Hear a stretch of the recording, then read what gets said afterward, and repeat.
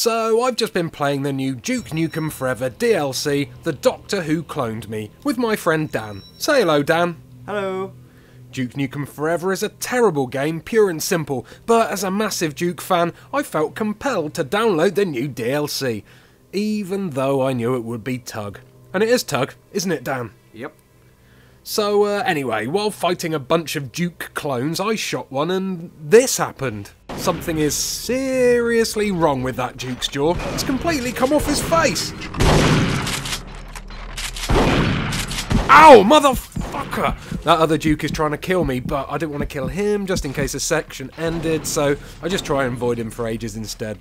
The wanker. Partially.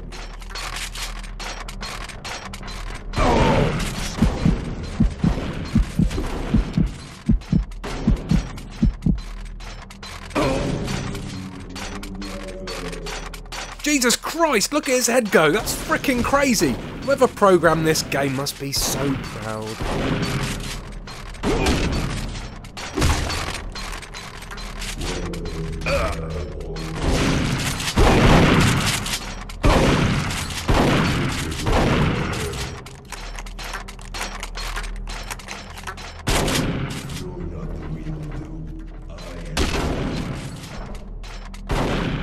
Kablamo! No legs, yo!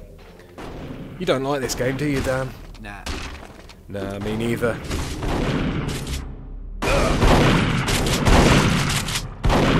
Right, that Duke is pissing me off. See you later, sucker. Listen to. Don't fuck with the real Duke. I'll just fast forward this part where I'm dismembering Duke. As you can see here, the slack-jawed one has settled down, so I try a bit of teabagging and meleeing to get him started off again. Look at that shit! His head's just flopping around with no bottom jaw. That overbite is massive, like fucking Bart Simpson or something. His bottom jaw is actually inside the floor. Stupid!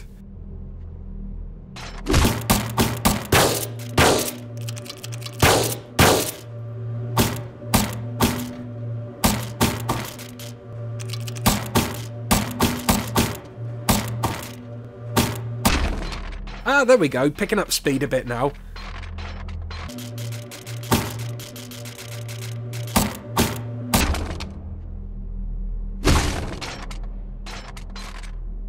Oh shit! His jaw just snapped back into place. Let's check that out again in slow-mo.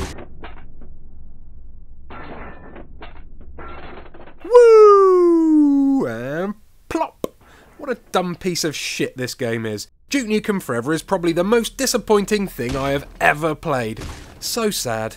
Anyway, thanks for watching and don't forget to comment and subscribe for more videos. Bye! Say bye, Dan. Bye, Dan. Nice.